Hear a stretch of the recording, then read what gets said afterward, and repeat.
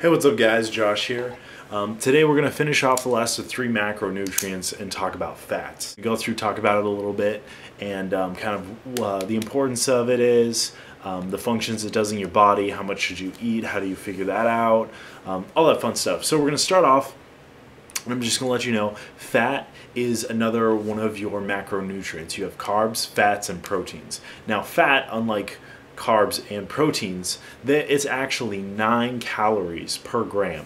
So, I mean, that's a lot more than carbs and protein, which are only 4. If you have 10 grams of fat, you're gonna have 90 calories worth of pure fat, which is great if you're trying to count calories and get as many as you can, but if you're trying to kick back on the calories, that necessarily isn't your best friend. Now you wanna figure out, like, okay, if got all the calories now, why is it important to me? Like, how does it help me? Fat is really important for your cells, and it helps build the membrane around the cells. It helps build that, so your body's like, whoa, I kind of need these. Second of all, it helps your brain, like along with the membrane around your brain as well.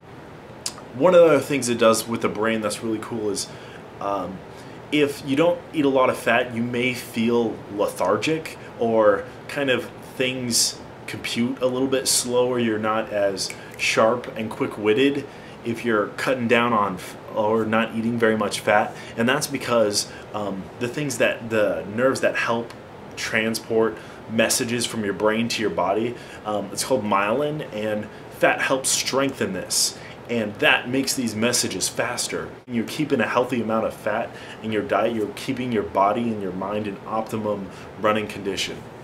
Another thing that the fat does is it helps transport vitamins. You know, your A, your D, your E, it helps them transport throughout the body. Fat and hormones go hand in hand. When you're looking at hormones and fat, what it does is, the more fat you have, the better the production of hormones and the normal production of these hormones. And so what happens is, when you are lacking fat, your hormones get all crazy, or they just aren't there, which is a lot of times why bodybuilders or fitness models or anybody like that, when they're prepping for a show or a shoot, their libido might be like, woo, way, way, way down. Or if you see a lot of girls or guys that have absolutely no body fat, a lot of times they'll hit puberty a lot later on. The last thing that's kind of nice that fat does is it helps insulate and builds the insulation for our organs. Now you want to know, how do I figure this out? Like, how much should I be eating?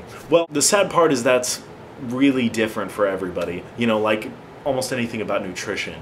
The easiest thing that I do for clients or for myself is take 0.4, like 0.40, and times that number by your body weight in pounds. So for example, I am 180 pounds, and so I will take 0.4 times 180, and that gives me 72. So currently right now I'm eating 72 grams of fat per day.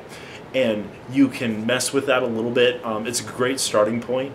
Mess with it a little bit to see kind of how it helps in your diet, or how you look, how you feel, and just regulate it from what feels comfortable. But again, starting with that 0.40 times your body weight is a great starting place. Fats don't make you fat. They're actually a necessity for help burning fat. I mean, as we learned earlier, there's tons of important things that fat does for your body. So by no means do you want to be hardcore restricting this from your diet. That's about it for fats. If you guys have any questions, feel free to comment. I'll try and get back to you as soon as I can. So thanks. Have a great, blessed day.